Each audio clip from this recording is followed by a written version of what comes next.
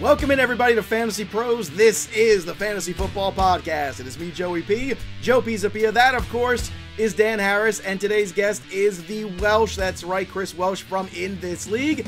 And as always, it's you, and it's Week 17 on the Waiver Wire. And if you're putting Waiver Wire claims in this week, congratulations. In fact, I expect all of our listeners to be doing this because I expect all of you to be playing for championships because you're part of our crew here at Fantasy Pros. So congratulations already for getting to the dance, especially after another crazy COVID week. Oh, that COVID, it sure is crazy, and it does lots of crazy things, not to mention all the other guys that got pulled from games or got hurt or a lot of other situations. But hopefully everybody had a wonderful holiday regardless, and hopefully everyone had a healthy holiday also, and we're very excited as always to be back and joining you here for this show. And Welsh, I know, Christmas time's very busy, but I also know for you, you're a huge Marvel guy, and I can only assume by now you've seen Spider-Man, because again, you are a very big comic book guy. Yes, and sir. I thought it was very important to start the show with that. Forget spoilers. Of the three of us, how would you cast us as the different Spider-Man? Who's the Andrew Garfield? Who's the Tom Holland of this trio? And who is the Tobey Maguire Welsh? I like that you did the spoiler thing here. That's spoiler. It's all over the internet for like 3 weeks before. I'm not even kidding. I'm taking the kids this week. I have managed to mute everything. The whole internet. I've muted the whole internet. I do not know spoilers. Please do not spoil anything on this podcast. All I'm saying is there have been 3 people that have played Spider-Man. How would you cast us? So this is interesting because we're all old, so we're all kind of Tobey Maguire-ish. Okay, this is how I'm going to do it, and you're going to have to follow me, and it's not going to work because, people are going to look at us and be like, what are you talking about? No, so it's here's not what about I would looks. go with. It's not about age. It's about your personality, your emotional state more than anything. Okay, still, I know. Dan Harris is Tobey Maguire, not just because he's clearly the oldest here, and we haven't really thought about him for 20 or so years or anything like that. I'm not saying that, but I would say Dan definitely has that kind of Tobey Maguire-ish mentality. Probably has web shooters directly in his skin as well. Ones, right, yeah, he's the real deal. Joe, you have the Andrew Garfield personality, I think. Andrew Garfield is very kind of like poppy and fun and needy. Yeah, cries a decent amount, drops his girlfriend, can't save him from falling off of buildings and stuff like that. You could probably pull Emma Stone as well. But you also have the Andrew Garfield nose, I want to point out as well. You definitely have the personality. The only problem is you don't have the big poof hair. So by default... I did, though. I did it one time. So by default, that makes me the best Spider-Man of all of them, Tom Holland. Clearly, the one that is involved with the Avengers. Maybe the most important character in the Marvel Universe now that, spoiler alert, Tony Stark isn't there. So only by default am I the greatest Spider-Man of all of them, Tom Holland. I think that's pretty clear. I think that's very good, and I appreciate all the and I'm the youngest, and I'm the youngest of all of you, even though I don't look at it like in the video right now. No, you don't. I'm never aging. I look worn. I look torn. You are. I look better every single day, and both of you get older every single time I see you. Dan Harris, I hope that you had a lovely holiday. I know it was berated by lots of Patriots talk with all of your wife's family and everything going on there. So did you survive all of that Patriot-Bills rivalry on Sunday? Well, I'm here, so I obviously am still alive. Yes, I had a lovely Christmas, actually. I was teasing a little bit. It is with my wife's family, who I am very fond of, but there is always an inordinate amount of Patriots talk. So I was glad. Damian Harris is awesome. He's the best. It's ridiculous. 3 touchdowns. I don't know. This is what you do for your job, and you don't even understand that the Patriots are going to wipe the floor with the Bills by 27 points. Get out of my house. That's basically what my Christmas was. And I did, and I left, and it was great. I just went to the Dunkin' Donuts down the street. But, yeah, it was great. I'm really excited to be here. I love the Welsh. I'm one of the 4 people who can say that in the world, and I'm ready to go. Let's win some championships for our 14 listeners who are still here. I love that the story ended at a Dunkin' Donuts. What could be more New England than, you know what? And it was really obnoxious, and then just to get out, just to get a little time to myself, I went to Dunkin' Donuts. That's what you did, of course. All right, before we start winning championships, and hopefully there are a few guys here that can help us on that path, I want to remind everybody we have a few days left to give away that Alvin Kamara autographed jersey thanks to our friends at Pristine Auction. So head over to fantasypros.com/contest and subscribe to our YouTube channel if you have not. Look, I'm telling you, every podcast is on there. The short form videos, the long form videos. We got live streams still to help you out. We're going to have all of our draft coverage coming up pretty soon in the new year. We have amazing content there. Our dynasty coverage is there also. So it's football all year round over on YouTube. So if you haven't already, please subscribe to our YouTube channel and click that little notifications bell when you do, so you know every time a new piece of magical content drops. And then screenshot that bad boy. Head over to fantasypros.com/contest, and then you can be involved in that Alvin Kamara giveaway. Again, you only have a few days left. New Year's Eve, baby. That's right. The ball drops and that Alvin Kamara jersey goes away. So get involved there. Also, check out Trophy Smack, too. And I'm going to... I'm an old guy, as Welsh said, so I'm going to show you my trophy here. Look at this right here from Trophy Smack. Pretty amazing stuff here. You can see it. This is why you subscribe to the YouTube channel, so you can see the gold. Joe Pisapia in gold. That's right. It's beautiful here. Mr. Black Book. Did you bring that last night to the wrestling event that you were at? You know what? I should have brought it to the Garden last night and should have hit somebody over the head with it. But you know what? To me, I would rather win a belt than even money at this point, unless we're talking enormous amounts of money. But I'm telling you right now, if you're trying to figure out how to reward everyone in your league or the people in your league who win the championship, it's got to be from Trophy Smack. So go check out Trophy Smack. They've got over 1,000 different combinations available. You can customize it. You can put all the different names on it, the name of the league, and have different pictures. It's unbelievable what you can do there. And I know because I lost about 2 hours of my life once trying to design some belts for somebody, and it is the most amazing thing. Plus, we're talking like real weight. You know, some of these things like, oh, it's plasticky. No. I could knock a man out with this quite easily and maybe choke the life out of him with the rest of the belt. I'm just saying, if you had to, it can also be a device to protect yourself. So what Joe's saying is go into Publix, hit somebody with it, get on television, and put up your belt so everyone can see where you got it from. Look, and say, look, I won my Fantasy League championship. This is what you do, Welsh. Yeah, but I'm telling you right now, they're incredibly cool. They're very established in terms of like what kind of quality you're getting. But Trophy Smack is awesome, and Trophy Smack is a fun way to celebrate the winners of your league. So please go check out our partners over there in Trophy Smack and get yourself a belt. And you know what? If your league won't get one for you and everyone won't chip in, buy yourself one, because I told everybody, Dan, by the way, I know we're going long today in the intro, but you know what? It's week 17. Who cares? Dan said, go 10 minutes, Joe. I don't care anymore. I'm just phoning it in here at the end of the year. That's what Dan Harris told me before the show. But Welsh, I told you if you won Flex with Bogman, Jake Seeley, who's cheap, is only going to buy one belt. Yeah. I said I would buy the other belt for you. But here's the question. Did you advance to the championship? Nope, we are not going to. Very disappointed. Bogman and I were facing Joe Dolan in the semifinals. Ooh. We had everything going for us, and then James Robinson got hurt. We lost DeAndre Hopkins, and Tyreek Hill caught about 30 yards. So unfortunately, we were very close. Goddard, everybody just crapped the bed for us, and we're not going to move on. And it is actually one of the, I want to give you credit here. To your point, like I was kind of scoffy about the money thing. Unless it's big dollars, the ability to celebrate in your friend's face, to like take a picture of yourself. You know what I would do if I had that belt and we won Flex? I would go around to I might actually do travel around the country and take pictures of myself in that extra belt. Maybe me and Bogman would travel together, both belts, and send it to Jake Seeley just so he knows 2 belts were purchased because we both won. The ability to celebrate in your friend's face is completely underrated about being able to text and take pictures. I might find wrestlers and put my belt on them. The possibilities are endless, and I really wish I was doing it, but alas, I am not. One last thing for everybody, too.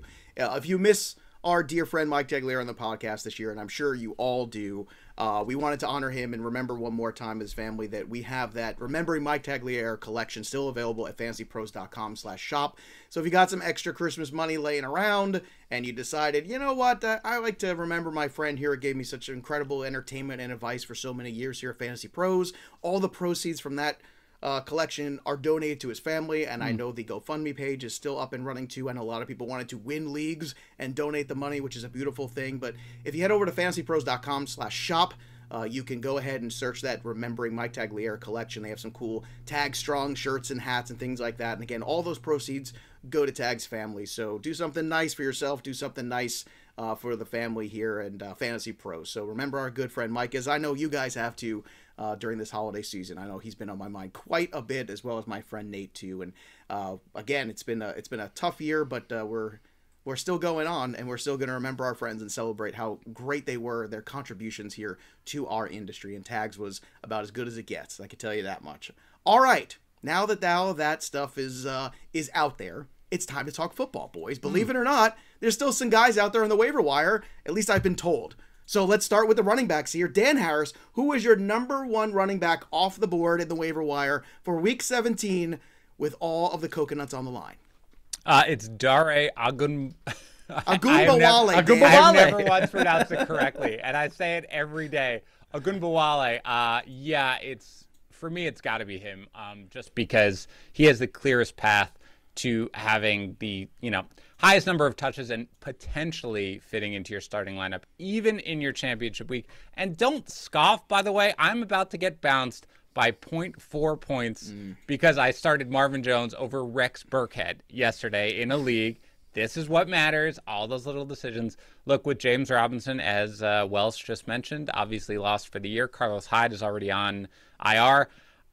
We don't even know who else is going to possibly factor in every touch but one after Robinson went out there. Every snap, but one after Robinson went out.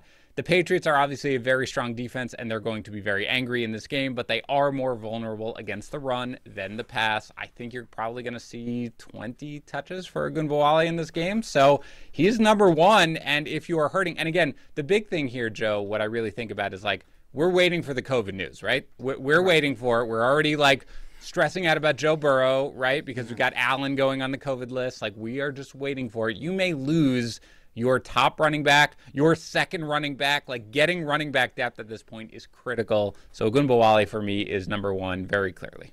Well, you're right. All jokes aside, this is a very important thing that Dan's talking about. I'm glad he highlighted it because I think it's worth stressing as well that we really should continue to be very proactive on the waiver wire this week. Just keep accumulating talent that may, in some fashion, potentially make it into your lineup. Don't just sit on the laurels because the next thing you know, you have half a dozen guys on your roster that might not be available because that's what's happened these last few weeks. And maybe you got lucky because you had a first-round bye, and maybe it didn't hit your team, but inevitably it's going to. Now, that being said, I think the Ogunbowale pick here, Dan, is really just a vendetta against your in-laws where you just want to start the guy against the Patriots this week, but whatever, we'll save that for later. I'll do it from the Dunkin'. I'll be watching the whole game. I'll set my lineup right from there. I just set it right from there. Look at it, Ogunbowale, whatever the hell his name is. I'm going to put him in my lineup. All right, Welsh, who you want to pick off the waiver wire in? It's a terrible Boston accent, by the way. Not good. In you know what I would 17. like though? I actually would love. I want one of those man on the street segments in Boston, and I want just to go up to random people and say pronounce this name Ogunbowale. I would love to hear 10 different Boston pronunciations of Dare Ogunbowale. That would be a best time. That's really how we should be celebrating and putting effort into our Week 17 of the football season. But I get the Dare one. Actually, one of the things I think that's fun about this week is there's so many options. It feels like there's more options this week than there have been in quite some time. I'm going to go with, as we affectionately call him on ITL, we call him AKA Boston, AKA Bogman Scott. We call him Bogman Scott. I'm going to go with Boston Scott on this one. Miles Sanders, the news came out that he broke his hand. Obviously, they do have a bunch of options. We've seen Kenny Gainwell jump in randomly. We've seen Jordan Howard run with it. But Boston Scott was given some of the red zone opportunity. Philly just absolutely murderballing it, and Washington giving up a bunch of points. We've seen a decent amount of carries be given. We've actually seen Boston Scott hit double-digit carries in 5 different games this year. With Miles Sanders out of the picture, Boston's offense really seems to be running. I like this one. I think the matchup is the best, and part of the problem we are facing as well is a lot of the waiver wire options have really bad matchups this week. Dare has got New England, Rex Burkhead, who's going to be out there for a lot of people, who I think is setting up to be a big disappointment, has got the San Francisco 49ers. One of the better ones might be, I think Derrick Gore is right in that mix as well. I really like him. But I'm going to go with AKA Bogman Boston Scott because I think you're going to get 15-plus touches. Washington defense looks super suspect right now, and I think a touchdown is in the future as they keep rolling. So give me Boston Scott. Boston Scott was my number one as well, Welsh, for the same reasonings that you put out there. Ogunbowale's matchup against the Patriots it's such a week-to-week league, right? I mean, every week something happens and we go, okay, and we overreact sometimes to it. And I do believe that after this past week, the defense, let's face it, New England's defense played down for the first time in many, many weeks. And it was not good. So I expect them to bounce back. And if I do, that's my concern. Also, not to mention, just because the Jaguars look good moving the football against the Jets at times, let's not copy and paste that to week 17. Dan, I know you've got lots of feelings because I can tell by your face. What do you want to say? I always have many feelings. I guess a couple things I'll say is, number one, the Patriots defense, again, is very good, but it's an elite pass defense, and it's a decent run defense. The only other thing is, if the Jaguars are ever able to make it near the goal line, they're not going to let Trevor Lawrence throw a touchdown pass because that doesn't happen. It's going to be Ogunbowale getting the carry, so he's got a decent chance at touchdown. And again, he's going to get 20 touches in this game. That's going to cure a lot of ills. I'm not going to the mat for everybody out there to start Dare Ogunbowale. My issue with Scott, I think and you this, are. I think you're that's right. exactly I am. what you're doing. Go do it. But here's the one thing. So Scott is my number 2. I do have a question for you all, and I'll ask Welsh first since he brought it up. Jordan Howard suffered a stinger in this most recent game, which is part of the reason why Scott got as much work as he did, and probably why he got the touchdown. Let's assume it is just, in fact, the stinger, which is not going to keep Howard out for this game. Both guys going into this game healthy against Washington. Do you prefer Scott or do you prefer Howard?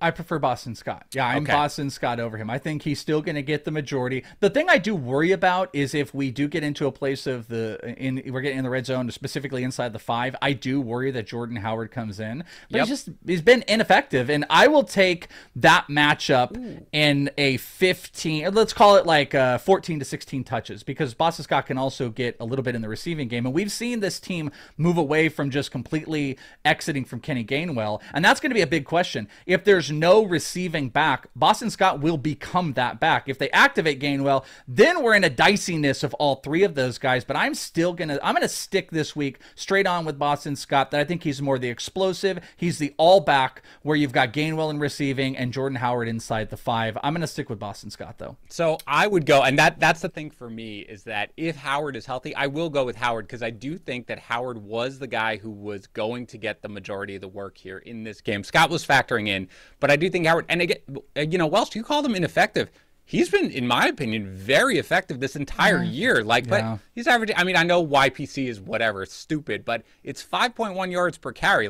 He has not been a zero. He has been effective. 12 for 57, 17 for 71, 12 for 83, 10 for 63, 15 for 69, and 9 for 37 in his game so far. That's effective. They like him. Now, for me, the reason why I do right now at this moment have Scott ahead is because of the fact that, you suffer a stinger, and most people are like, well, it's a stinger, he'll probably be back. But I'm not confident necessarily that he's going to play in this game, or that he would not re-injure himself. So that's why I have Scott. If it comes out that Howard's totally fine, good to go, full practices, and we know this before waivers run, I will move Howard ahead of Scott personally, because I do think he's going to have more value coming in against Washington. Which makes, I just want to throw in real quick, what makes this all interesting as we're picking apart these guys is if CEH is out, Derek Carr, is Derek Carr becoming maybe one of the more exciting guys? Derek Carr. I'm sorry, Derek Carr.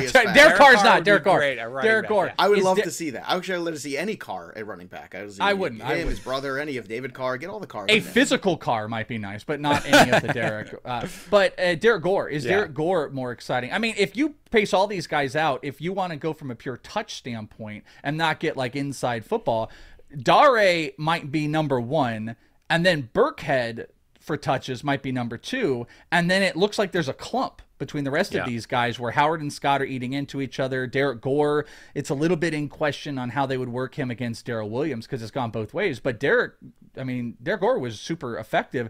Is there a default here that you fall into, as because we're picking apart all these really great waiver wire options? Can we talk ourselves out of the Philly situation because there's too much going on with it? Maybe even the Chiefs situation. Does anybody feel good about Rex Burkhead? Let me ask you this, because I think this is also the time of year where we have to take our fantasy, put it aside for a second, talk real football, because real football matters to these teams. So let's start with the Eagles. Dan, are the Eagles a playoff team in your opinion? And do you think that there's pressure to push the older Jordan Howard to play in this game despite the injury? And if the answer to that question is yes, then I can understand the case maybe for Jordan Howard, not maybe right 1A with Boston Scott. And I think that's the first question. Then we'll get to the Clyde Edwards-Helaire / Derek Gore one, or Derek Carr, whoever Welsh wants to talk about next. But Dan, what about the Philadelphia Eagles? In your opinion, is this matchup here against Washington a pressurized one for them where they feel like, well, we kind of need Jordan Howard active for this game? Well, I think that every game has kind of been a playoff game here for the Eagles because they got off to such a bad start. So I do think they view it like that. I don't think that means they're going to necessarily push Jordan Howard if he's not ready to go. I think they're going to do what they think is in the best interest of their football team. And from everything I have seen from this team, they think that the best interest of their football team, when Jordan Howard and Boston Scott is healthy, is to give it to Jordan Howard over Boston Scott. And, Welsh, you did bring up a good point, which is Scott leaves so much on the table right now in the passing game, and they're not utilizing him in that way very much, but they can because that's what he's shown so much in the past. So that does give him a nice floor. But especially for right now, I think they're just going to do, Joe, I don't think they're going to be like, oh, man, we have to win this game against the Washington team that now I think is finally mercifully falling apart. I don't think they're going to be too much. That was pretty embarrassing. It was. Go ahead. This is kind of a win now, like have to win situation. Like you've got to beat down divisionally. I guess I think you win not full strength against Washington? I think. Well, here's one interesting thing. The Philadelphia it's a CBS local on their website. One of their articles points out that yes, Howard had the stinger on Sunday, and they point out that he had a similar injury a couple years ago that had forced him to miss time. Correct. So they are speculating that this could be a significant time misser. Because I don't think the Eagles are going to sit there and be like, "Hey guys, Jordan Howard's out. How do we figure this out?" They're going to be like, no, they are plug and play. I don't think Jordan Howard or Miles Sanders or Boston Scott, any of them are critical to this, but it looks very likely with that stinger, if they're going to be making any type of run, that you let him sit out and you go Gainwell and Boston Scott. And if that's the case, if it is those two, Gainwell is interesting because we've seen him pop in a game, but Boston Scott is the volume play. And it's probably from maybe like a prop betting perspective, a Jalen Hurts game where Jalen Hurts is going to pick up more of the slack maybe than anybody else. But Boston Scott, I think that's what we're leading to, and why, in my eyes, and Joe, maybe yours, that he's the number one guy this week and the guy that I would put my fab on. It's the age of Jordan Howard that concerns me with the injury. It's not always injuries. Sometimes it's age and injury, that combination, and also looking ahead of the schedule. Week 18 is against Dallas. That is a huge game here for Philadelphia. I think Philly can beat Washington, not at 100%, but I think you want everybody 100% or close to it in Week 18 against Dallas. So it would not shock me that even if Howard was a go, that maybe you're just kind of like just a little careful with him. And that would be the worst case scenario, because I think Dan Harris has said is right, which, again, I hate saying those words, but I said it anyway, whereas he has been very good when he's been on the field. The trouble is, do you want to push him in this event where and I know teams get caught looking ahead sometimes, but they very well should be looking ahead because I think Dallas is that tougher matchup. I want to ask you about Gore, because Gore's actually my number 2, and I'm a little concerned about where I have him, because for me, the question is, was his involvement large in part because of the combination of Clyde Edwards-Helaire injury, so many guys like Tyreek Hill and Travis Kelce missing practice time and not being part of what is the playbook we're going to run and what is the plan that we're going to roll out there? Or is this maybe the guy that we've seen him a few times already now have games like this? So what do you make of him, Dan Harris? Where you have Gore in your rankings this week, I'm just curious. Yeah, so he is 5th among the running backs. Okay. I think he's a viable pickup, but I do have him behind Ogunbowale, behind both Philadelphia guys, and behind Rex Burkhead, who, again, I don't want to start. Of all time, right? I don't want to start against San Francisco, but you can't ignore a guy who gets 15 touches every single week. I think if Derrick Gore was going to be the primary running back, and we can all assume that CH is out, right? We haven't heard anything as we record this. Yeah, that's what I'm doing. All right, so let's assume he's out. If I knew that Darrell Williams was somehow caught the flu or COVID or something and was not able to play, Gore's top, without question. Like, there's no even remote consideration for me. He's number 1 with a bullet. But, look, the bottom line is this. He'll get work, and he might get work around the goal line, but Darrell Williams has proven himself to be more than capable. They trusted him around the goal line even before CH got injured initially. Early in the season, he was factoring in more about the goal line. He'll factor in more in the passing game. So it's going to be really hard for me to see too much. I don't think they're going to blow out the Bengals, right? I mean, the Bengals are playing well. They'll probably hang with them, at least offensively. So this doesn't strike me as a let's get the backup guy in. They want to win. They want to take down the number 1 seed, obviously, in the AFC. I think Darrell Williams it'll be like a 75-25 split or a 65-35 split. To me, that is what keeps Gore as the lowest guy here, because I just can't rely on the volume in this game. All right, so just to be clear, too, let's get a straight ranking here, and then we'll go back to Welsh. So give me your your ranking of all these 5 guys, because really there's 5, let's be honest with it. It's Scott, Gore, Burkhead, Howard, Ogunbowale. So of those 5, what's your ranking and I guess your priority? I mean, look, there's no fab left next week, so you're blowing it all this week on some of these guys. So how do you rank them out? By the way, I just want to put it in there. Rappaport just right now tweeted out, good news following tests about CEH. There is swelling, but no structural damage, and the injury is not season-ending, source said. He should return shortly. Now, I still read that as you're out this week. I still 100%. read that out this week. Okay, very good. I just wanted to put that out there as that just came across. Sorry, Joe, were you asking me for my top 5, or were you asking Welsh? No, you. I actually wanted wonderful. yours. I'm sorry. I was so distracted. Take it while you can get it, because it ain't going to last long. I appreciate it. Okay. So I do have Ogunbowale, number 1, Boston Scott, number 2, and Jordan Howard, number 3. Those are my top 3 overall, by the way, just to spoiler alert. And they're a tier for you, that 3. They are a tier for me because I could see starting any of them this week in my playoffs, like in my finals if I absolutely have to. And I'm not kidding, Joe. We're the Fantasy Pros Dynasty Invitational League. Hopefully, unless Alvin Kamara goes absolutely insane tonight, I'm going to make the finals against Justin Boone. I am dead at running back. Dead. I am going to, and I have a lot of fab left. It's all going to Ogunbowale right now. Howard's already on my team. That's where I'm at. I'm going to be starting him, and I think you can. 4th then is Burkhead, and then Gore is 5th for me. It's not that huge a difference, really, but I do think that the top 3 guys are the guys who I'm going after this week. Well, I was on Boone's show last week, and I told him, I said, you want Dan Harris to get to the finals and then beat him. You don't want him to lose ahead of time. If you're going to do it the right way. Correct. And look, last time Alvin Kamara played a game around Christmas, we all know what happened last year. Yeah, that's true. So hold our breath tonight for that. Well, what's your ranking of these running backs this week here? Give me your top 5 of these backs, because I think this is crucial here, as so many teams now are trying to figure out this position who have made it to this championship and might just be looking for either backups or maybe even flex guys or maybe even RB2s, as Dan's talking about. I've got so from 1 to 5, I've got Boston Scott number 1. I've got Derrick Gore. Derrick Gore. I really want to say this is going to be a drinking game. Sign. What's with that guy Welsh? Why doesn't he know Derek Carr's a quarterback? I don't understand. What's it's not problem? that many Derricks. Derrick Carr apparently. Derrick Gore number 2. I've got Dare number 3.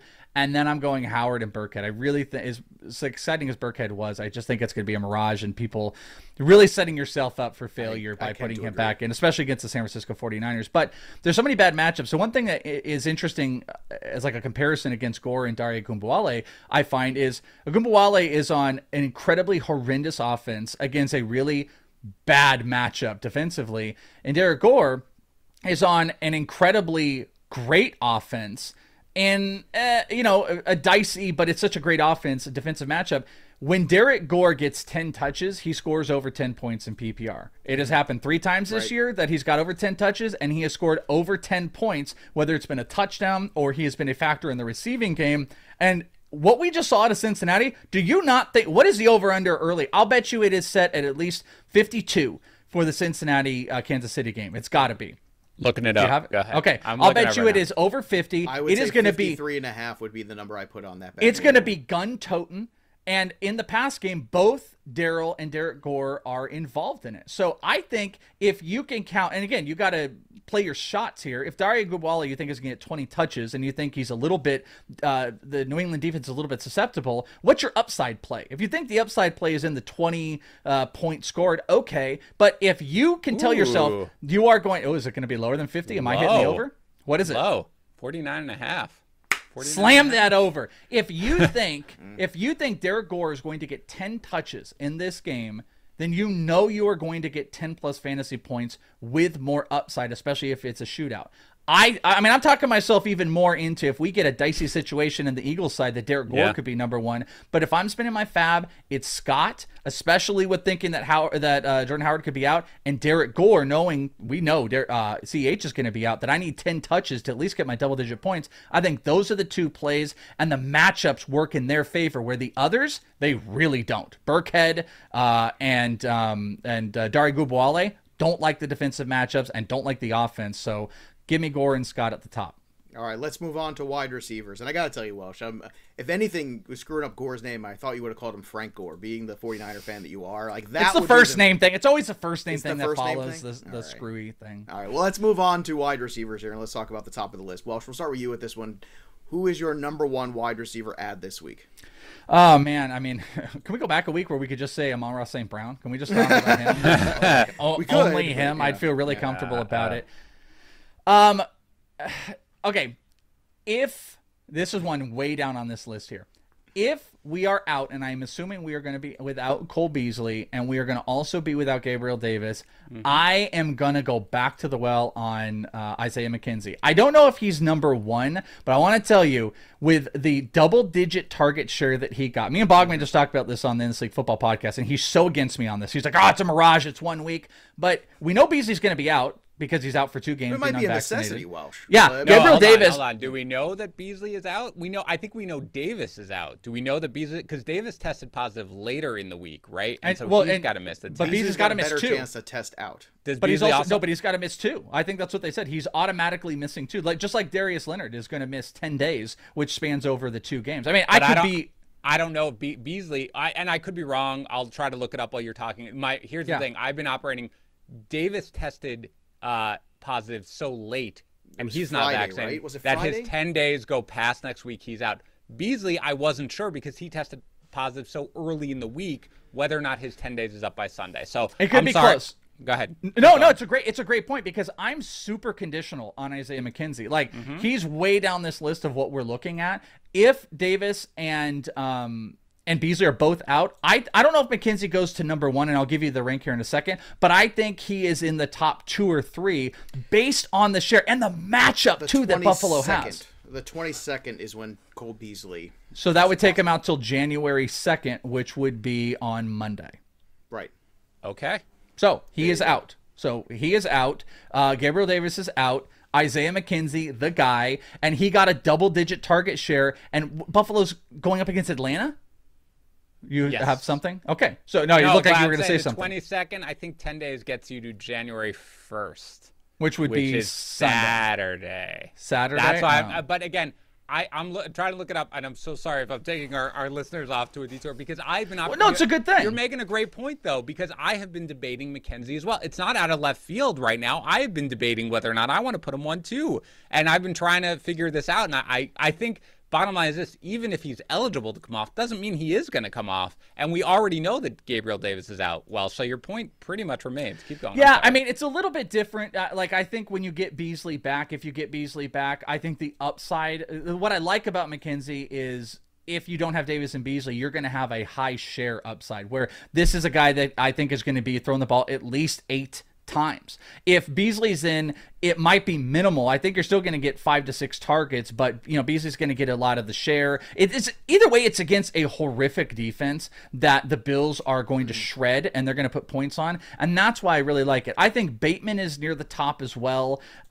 Whichever quarterback is going in that direction, they've got the Rams, and Jalen Ramsey should be locked up on Marquise Brown, and I think it's a good matchup for Bateman. So I would look at this as a Bateman, McKenzie, and I'm going to throw Marquez Valdes-Scantling if he's back as well for the deep option. He was really going before he was knocked out with COVID for a little bit. Those would be the top 3 that I'm looking at, because I think some of the other top guys that are out there have really poor matchups. Guys like with Carolina, I mean, we were debating not starting DJ Moore this week with how Carolina is working, so I don't like guys like Robbie Anderson. I don't necessarily like the New England wide receivers, so I'm going to go Bateman, McKenzie if Beasley is out, and Marquez Valdes-Scantling. That's fair. For me personally, I've got KJ Osborn still in he's 31% rostered. Rashad Bateman, those are the 2 that I think you can add. McKenzie's interesting for sure. I mean, there's no way that's not an interesting play, especially in a deeper league, because that's a guy where you're always looking for names, and sometimes when you're playing in a 14-team league, right, these names that we talk about don't even exist anymore. Like, they're already on teams, already rostered. McKenzie's a guy that's definitely not. 0.7% rostered. Right. Is that it?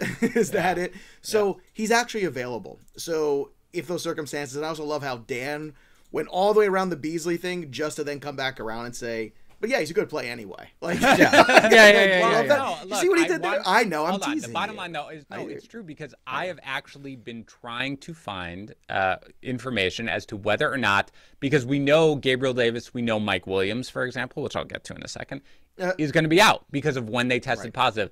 I thought Beasley was only definitely out for 1 game and had the chance, but I can't find definitive one way or another, because if he is out, though, I agree, McKenzie probably vaults to number 1 just because of what we've seen here. Here's another point, too, and again, take this for what you want. If he's not available to practice all this week leading up, once again, you're game planning, you're having people involved in things, you have certain plays you want to run. This is football 101, right? Right. You have practice time because you have a package of plays that you want to run against a specific team. McKenzie's going to be involved in those practices. Yeah. And I think that's the bigger point, too. It's not even can Beasley play. Of course, he's Cole Beasley. He's been in the league forever. I get all that. But at the same time, when you're out of sync a little bit, or you're not there in some of those packages that they put out specifically, it can hurt a guy's ability to return fantasy value, and it's something that you see from time to time. It's not like everybody's Antonio Brown, where he could not play football for 3 years and show up and catch 10 balls for 120 yards. I mean, that is a whole other set of circumstances, but it's something to consider. What's interesting about him as well is I actually don't think, like what we're talking about running backs will lead the day. They're going to lead the day in waiver wire and fab. So I actually believe so many of these wide receivers are actually going to be later day Wednesday and Thursday pickups. It's not going to be a lot of waiver wire stuff. Yeah. I don't think most of these guys are in a waiver perspective. So what's nice about a guy like Isaiah McKenzie is I think he falls way under the radar regardless. If you want to wait it out a little bit, if you've got some positional stuff you don't need to screw with, that you can go and pick him up after the fact on some of these guys. Because I think guys like KJ Osborn, if they're still out there, over 30% owned, Fantasy Pro shows. Bateman, just around 30%, and Robbie Anderson. These are all guys that are over 30% owned. So who are the next guys? Maybe the Tonys or the Hiltons, or if someone falls into like Braxton Berrios because he had the return, or Byron Pringle for that fact. I don't think Isaiah McKenzie is in that radar where you're going to be able to just slide in. You don't need to make a massive decision. Right. You may have COVID decisions that make how much time did you guys spend dropping guys on your IR on Friday and Saturday and going and looking at just trying to make the rankings last week? Yeah. Every time I would publish a ranking, I would go to my phone, and then somebody else would be out, and I have to adjust everything again. And I was like, at a certain point, I was like, look, I'm just going to give it a couple hours and just wait and see and just do them all at once. So that's how bad it was. So maybe here's my suggestion to everybody, and I think, Dan, you kind of like McKenzie like I do. Here'd be my suggestion. If you can find a way, get him on your roster, because guess what's going to happen? If Cole Beasley is ruled out, McKenzie will not be available on your wire anymore, and I think he is a double-digit target potential against the Atlanta Falcons. So go pick him up if you have the potential to, and stash him, especially if you've got COVID issues or you got bench spots that you're not going to utilize, because this is it. This is the last week. If you have two defenses because you're streaming, pick the one you want, dump the other, and pick up a guy like McKenzie, especially if you could foresee a scenario where you start him and just get ahead of the curve. Dan, how do you see the wide receiver board week 17 in terms of your investments and when you would make them? I mean, I think the short answer is I'll make them whenever I know that I need to get them. Like, if I know that my opponents right now are not looking that way and they don't have much bench room or they're not able to pick them up, I'll wait for whatever. But if I'm like, man, the other 3 guys remaining, because you assume, right, you're in a championship game and you got the 3rd place game, so there are probably 4 teams remaining at this point. I'll get him whenever I need to get him at this point. McKenzie is going to be interesting because if Beasley does have this Saturday day where he can clear, we're not going to know if Beasley's going to play until Saturday anyway. Right. So exactly. People may be completely ignoring McKenzie. The only, by the way, downside I will say is that they are 14.5-point favorites, the Bills, by the way, which I'm looking at over at bettingpros.com, which shows us all the books. The consensus odds are 14.5. Not sure how many targets we're going to need to see here, in this game. They might win it in a walk pretty easily. But regardless, I like that. There is a guy, Osborn is my number one, just because I think Thielen, he tried to come back after that. That's why Osborn's my number one. Right. Too. And again, Thielen is dicey. The Thielen is what's holding me back on, because when Thielen's out, Osborn is great. But do you think are you done with Thielen? I think you got to add Osborn anyway. Yeah. Just so somebody else doesn't against you. And then if you want to, Thielen's playing and you drop him over, you don't want to play Osborn, it's different. But I feel like the investment is a good one because you want to ensure your own lineup and then also protect, from somebody else potentially playing him against you. I know you're going to break these down. Isaiah McKenzie with Beasley out or Osborn with Thielen in? Who do you want? Oh, that's interesting. McKenzie. I want McKenzie. Then Osborn, if Thielen is in, I don't want Osborn. Like, this is what happens when you have 3 people who host shows professionally. yeah, All we do is ask each other questions I'm the guest and I not do answer anything. This is really not helpful. I love guys. it. It's a great question, though. I'm actually just, the bottom line for me is like when you see a guy who missed a couple of games with an ankle injury, comes back, gets tackled didn't look like a horrible tackle, and is pounding the ground and tries to come back in and can't. I can't imagine he's going to play here against the Packers. And if not, I realize that Osborn disappointed against the Bears, but that was really more of a Kirk Cousins thing. You know they'll need points against the Packers. So for me, if we know that Thielen is out, I would go with Osborn. If Thielen is in, then no, I'll take my chances with McKenzie, probably regardless, just because I think there's a chance that McKenzie has value even with Beasley in, because remember, we were happy with Gabriel Davis even with Beasley in, right? Like we were recommending Gabe Davis as a pickup even with Beasley in. So even if Beasley is in, you could still see starting McKenzie, even though I wouldn't be running on to do it. But there is one guy who nobody is mentioning. Joe, I looked at our Waiver Wire article, which again takes the consensus Waiver Wire rankings for the wide receivers.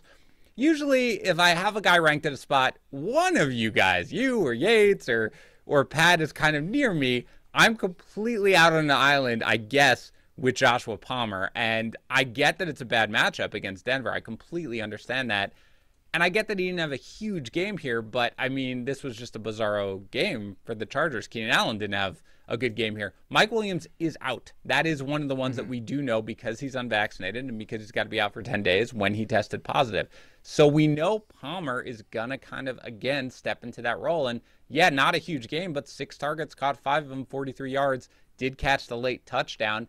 You're going to give me the number 2 receiver for a guy catching passes from Justin Herbert? I get the matchup's bad, but for me, that's a guy I'll take on my roster. And everybody else is ranking him like, my 10th wide receiver, my 8th wide receiver.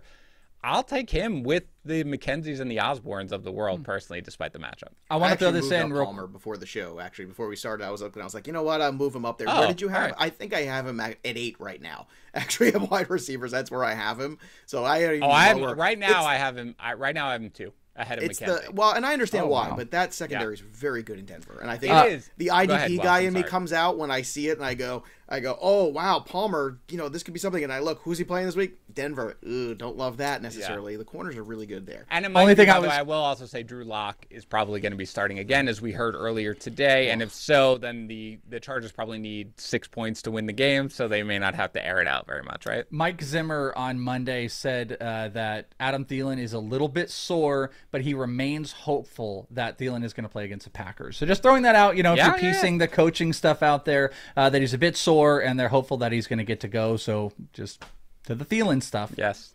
There you go. That's fair. Right. But anyway, I'm taking my chance. Again, if we knew, by the way, that either MVS was coming back or MVS was out, then MVS or Allen Lazard might move up a little bit. They're 4 and 5 right now, because I do think whoever the second wide receiver is for the Packers makes a big difference, and can be a guy who you could start. Right now I have 4 or 5, but if we hear about that, one of them might move up a little bit. I'm glad you brought that up, because that was going to be my next question: is how you feel about MVS and Lazard. Let's say you put them both out there for you, Welsh. Is there one you prefer, one over the other? Oh yeah, it's MVS. I'm big MVS. I mean, he had that really good run before he was out. He had a 2-game stretch where he had 19 targets between those two. He had a 3-game stretch with those, which was 24 targets. Really starting to get his share back in. He's big play.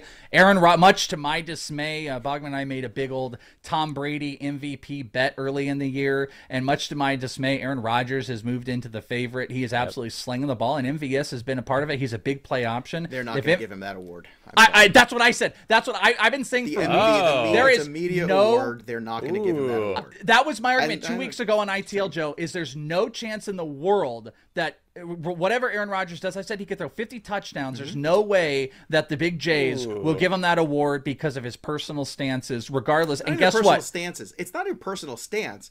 It's lying about your personal stance. That's the thing. Look, it isn't a political show here. But look, if you're going to talk about MVP candidates right now, what turns into a hot BP take show right now, it's a media award, which means that it has nothing to do. There's plenty of guys. Dan just mentioned this person's unvaccinated. You have to follow different protocols if you're vaccinated or not. You have your rights to not be vaccinated in this country. And at the same time, you also do not have your rights to lie about it. That's the problem. The problem is when you lie about it, you're breaking the protocols. That puts other people in danger potentially in lots of different situations. So again, this is not a political statement. This is just a truth statement. And I think when you go from here now, you look at an MVP and you say, is the media going to reward him for being disingenuous about his circumstances. No. And I don't think that's going to be disingenuous is a good word for it, because I think there's a difference. We have what lying is, and that's Antonio Brown. He faked it. Antonio Brown is the biggest culprit of culprits. Aaron Rodgers, the team knew. Like, that's the difference. Like, he misled the media with it, but the who team votes for the award, Welsh? No, but that's what again, I'm the one that's saying, like, I told Bogman, there is no chance on the planet Aaron Rodgers could throw for 400 touchdowns. There's no chance, and that's what screwed up at everything, whether it's Hall of Fame balloting in Major League Baseball or this, is the media takes a bias to something and they don't look at what the award is, and that's what's going to happen. They will not look at what the award is, and maybe Aaron Rodgers is really going to deserve it. My wallet hopes he doesn't, but there's no chance because of a personal stance they will do it. And his isn't the same situation as Antonio Brown, but here's the problem. It's also not like, Cole Beasley comes off as kind of a jerk or an ass about it, but he's like honest about whatever his take is on it. There's no chance the media gives it to him. But guess what? I looked on one of the sites. Aaron Rodgers was minus 175 for the award. Jonathan Taylor and Tom Brady were plus 600. That's a discrepancy in the betting world right now between the award. And I don't see how there's no chance. There actually might be one of the best betting opportunities you've ever had in your life to go and take Jonathan Taylor and Tom Brady right now at plus 6 to 750. One of them, Tom Brady's 750. Yeah, there's DraftKings no is at 750. chance that they give it to Aaron Rodgers. I will be shocked. We have to do an emergency show if it happens. By the way, every single cheesehead's going to come after you after the show. Also, I will offer a counterpoint. Yeah, I was going to say Dan Harris. Go ahead. Aaron Rodgers is going to win the MVP. There's my counterpoint. But again, I'm not saying he doesn't deserve it. I'm fine with Aaron Rodgers. Anything about deserve, although he does deserve it, in my humble opinion. Aaron Rodgers is going to be, what I'm saying, the MVP of this season, in my opinion, because I think. To be clear, I mean, back to back. You think they're going to go 2 with him? Yes, I do, and I guys, I understand. They don't love doing that either. They're not big fans historically. I completely understand everything everybody is saying. I understand that the media, it is a media-driven award. It is why when we do the Sportsbook League from the FSGA, I love Coach of the Year award because it's like 90% narrative and it's like 10% coaching, which is why Bill Belichick never wins it, right? I understand narrative, media awards, it's what they're going to do, and maybe they will hold a grudge against them because they feel misled or whatever. Maybe. I just think at this point, especially with Brady's last couple of games here, I just don't see how you keep it out of that guy's hands, and I think the media you will lose to recognize Minnesota next week. That's very right. easy. But no cheesehead should come after me, by the way, because my argument is not about Rodgers as a whole. I like Aaron Rodgers. He wanted to play for the 49ers. He's a Cal guy. I like him. I have no issue. He deserves it. My thing is a media thing, and it's just funny that you said that because there's no chance in hell I think the media will vote for him the same way that Barry Bonds is the greatest baseball player statistically of our time. It's all that argument. There's the same reason that happened. I would vote for him in a second. Here's a question, Dan. How can you say that they're not going to lose to Minnesota when last year they lost to Minnesota in Green Bay? You're right. I think what I'm Let's not pretend like Minnesota isn't the perfect gem to go in there to Green Bay and all of us look at each other and go, oh, that version of the Vikings it's the perfect spot for Minnesota to do it, right? I just think with them being able to put away the number 1 seed and get the bye with his toe, he's going to do it. By the way, since we're just randomly off topic, it doesn't matter to me. I don't care. What about Cooper Kupp at plus 18? I want to talk about this. I know who the MVP is. I'm sorry, Joe, you go. I want to chime in here because this is hilarious. It's like 3 guys were used to running shows, trying to stop asking questions. I know. That's the thing. I want that to be the description of this podcast. John, if you're listening, which probably by now you stopped. John, our producer, if you're still listening to this show, please make that the description of the podcast. But the Cooper Kupp thing is always fascinating because a few years ago, I made the case of Antonio Brown for MVP because you have to ask yourself, does the wide receiver make the quarterback better or is the quarterback making the wide receiver better? And I thought with Antonio Brown in his peak a few years ago, he made Ben Roethlisberger better. And I stand by that. I think now we have more perspective. And I think that was probably the correct assumption there. This one is difficult because Matthew Stafford is a very good quarterback that has not gotten the credit he deserves because he's played in obscurity in Detroit and he's never had great teams necessarily. He's had some good ones, but certainly not consistently good.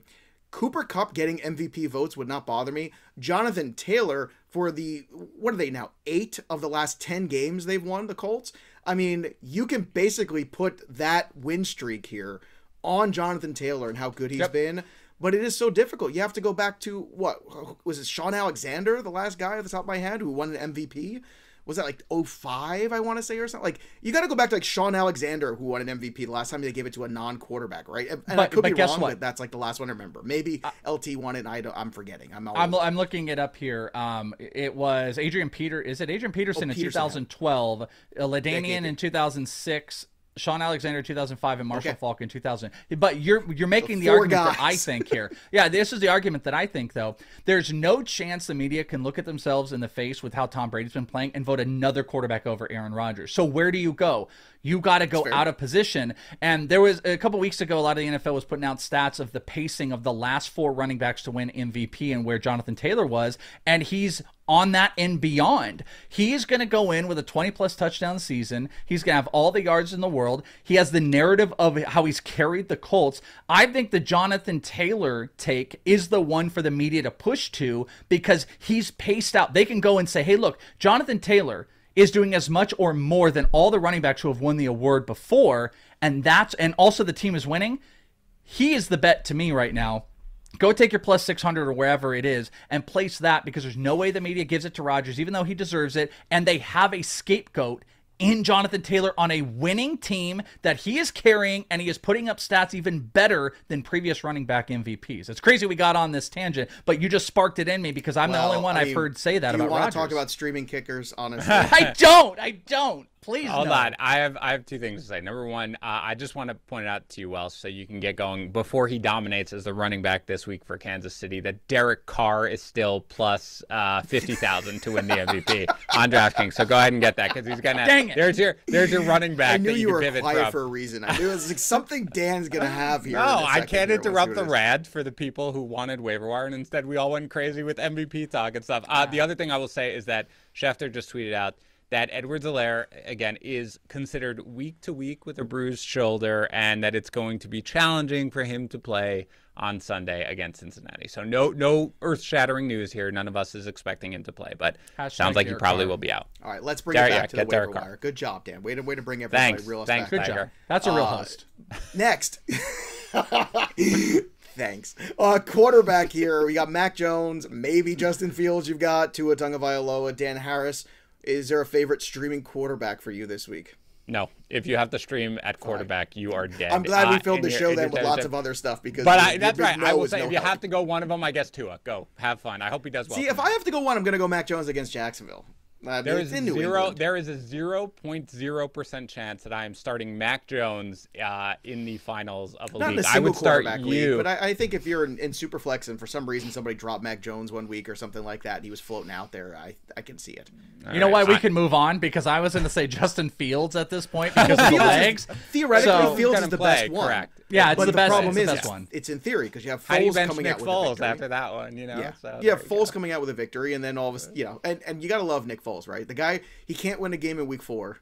But man, you put all the money on the line, it's like let's send him into the snow in Seattle in week 16, and there's Nick Foles showing up. It's unbelievable, that guy. It's like, oh my goodness. All right, let's talk about tight ends then. Is there a tight end Welsh for you that you feel interested in? You got Cole Kmet at 35%, Tyler Conklin at 42%, Gerald Everett still floating around there, hovering around the 30% mark. Anybody else for you? Man, I mean, James O'Shaughnessy has kind of been interesting. He keeps like week in and week out picking up 4 catches here or there. I like Tyler Conklin. What I don't like is, how KJ Osborn has jumped into the offense, and if you have a Thielen back out there, if Thielen is not there, I feel a little bit more confident about Conklin just as him playing kind of a safety net. But I don't really like a whole lot of these, like Everett, O'Shaughnessy. I think I'm out on Kmet. I mean, because, when they don't go to Kmet, they're going to Jimmy Graham. So no thank you. Evan Ingram is a 2 catch per game type of guy. He's almost just kind of disappeared. James O'Shaughnessy and O'Shaughnessy is sneaky. Conklin is probably the play. All right, let's move on to Dan. Your thoughts on tight end here this week? Yeah, whatever. I mean, I guess it's a good thing we had all that filler because you guys are really lame here at the end. This could have been a 20-minute show if we had to actually talk waiver wire. But it wouldn't have been as entertaining, Dan. That's for some people. O'Shaughnessy, by the way, yesterday, Yates was pointing this out as well. He did limp off at one point. I didn't see if he came back into the game, so just monitor that because he is certainly one of the guys. I'm fine with Kmet. He's got at least 5 targets in 5 straight games. Everett obviously had the nice game. Tyler Conklin without Thielen is fine, but realistically, no. There's got to be somebody better. But if I had to pick, it would be probably, if O'Shaughnessy is healthy, him. If not, then Kmet. All right, top waiver wire ads for Week 17 for those of you playing either consolation or championship games. Boston Scott, number 1 for me. I'm still going to go with Gore for 2 for now. Again, that's a for now here as we continue to monitor some other situations, but I'm starting to get that feeling that Gore might be more useful, especially in those PPR leagues, as Welsh mentioned. KJ Osborn's my 3 because I'm just not confident in Thielen. And also, once again, I keep coming back to the insurance policy when it comes to Osborn. 4 is Bateman for me, and then the Tennessee Titans defense. We're going to talk more defense in a second here. I think they're worth an ad against Miami. The offensive line's not very good. I think Tennessee's starting to get itself back together again after some very trying times, and I think defensively this is a good matchup for them. And again, they're at home this week too. So those are my top 5 waiver wire ads. Dan Harris, who is your top 5? I'm going to Dare, and then I'm going to Boston Scott and Jordan Howard right after that until we get some clarity, but Scott would be number 2. I'll go with KJ Osborn at 4, and then I'm just going by myself here with Joshua Palmer at number 5. All right, very good. Welsh, your top 5 waiver wire ads for this week. I think 1A, 1B is Boston Scott, Derrick Gore. Those would be my 1A, 1B. Derek Carr, sorry. No idea.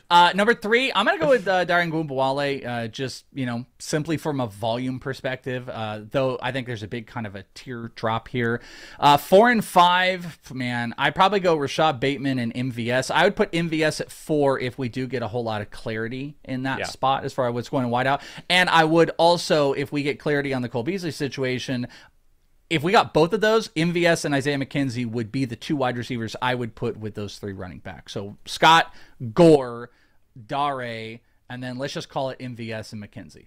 All right, let's talk about defense. I already made my bones and made my point here about Tennessee. Welsh, is there a defense that you feel good about streaming this week in the championship week?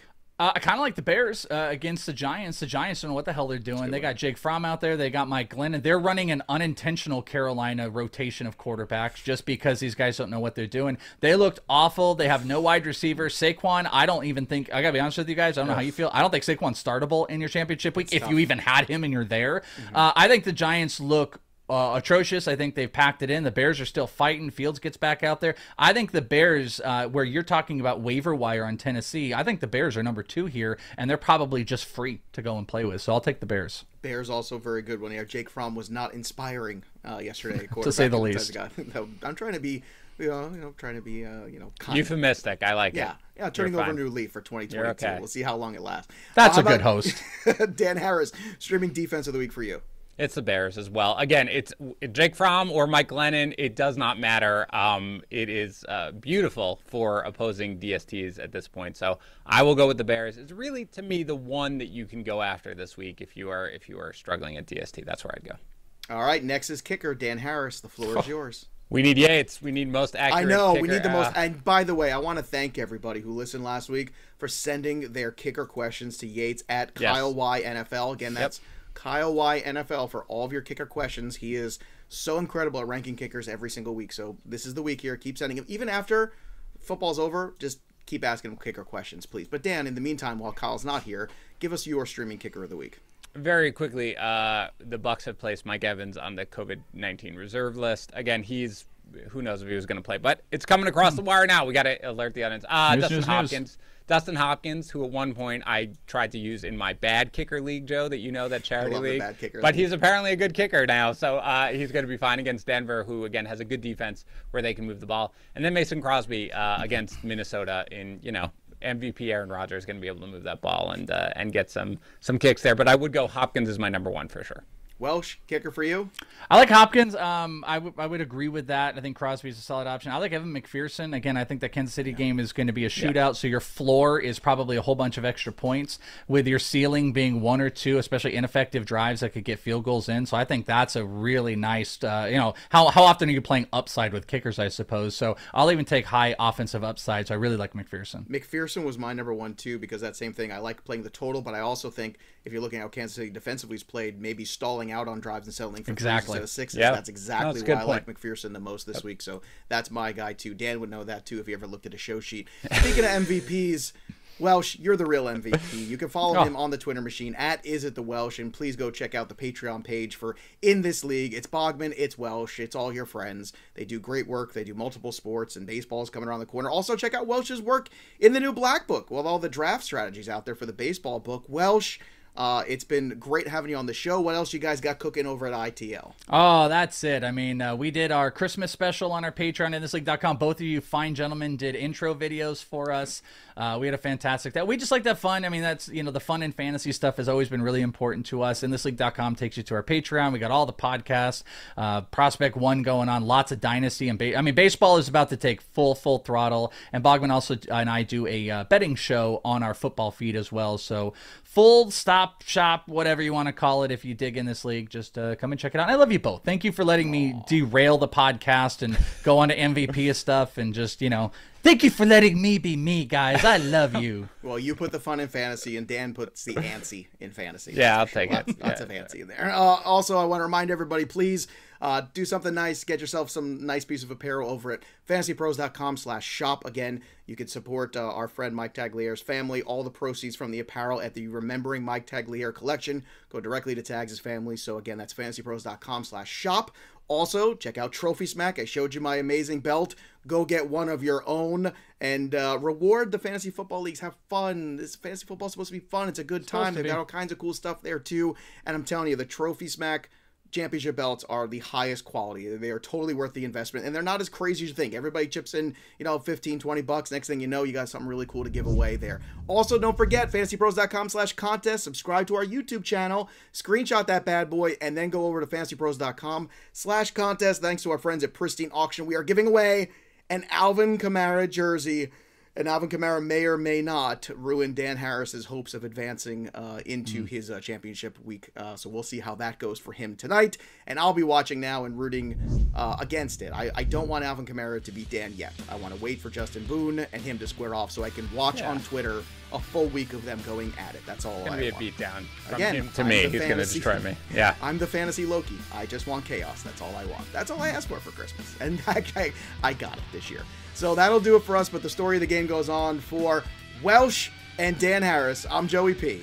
We'll see you next time, kids. Thanks for tuning in to the Fantasy Pros YouTube channel. Don't forget to check out our featured videos.